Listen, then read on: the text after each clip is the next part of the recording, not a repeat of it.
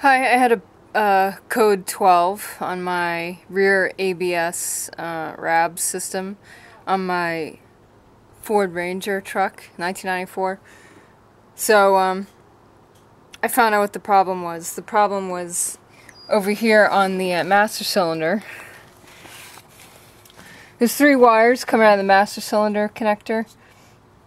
One of them is a green wire with a yellow stripe.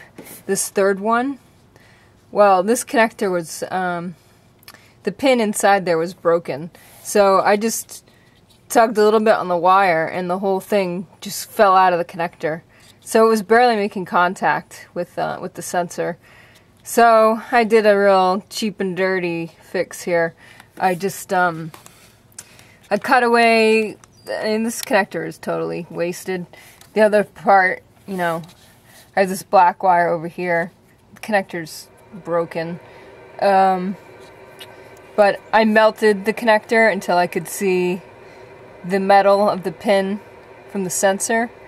And then I soldered the what was left of the pin on this side to the sensor pin. So I just soldered these 2 pieces together, and I'm gonna try to maybe give this some strain relief by using a zip tie or something, just to take the pressure off this assembly. It's obviously fragile.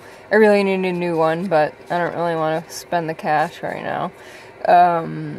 So yeah, that's what I'm going to do. Just try to take all the pressure off this, and hopefully this quick and dirty solder here will take care of it. I just turned the key, and the code is definitely gone.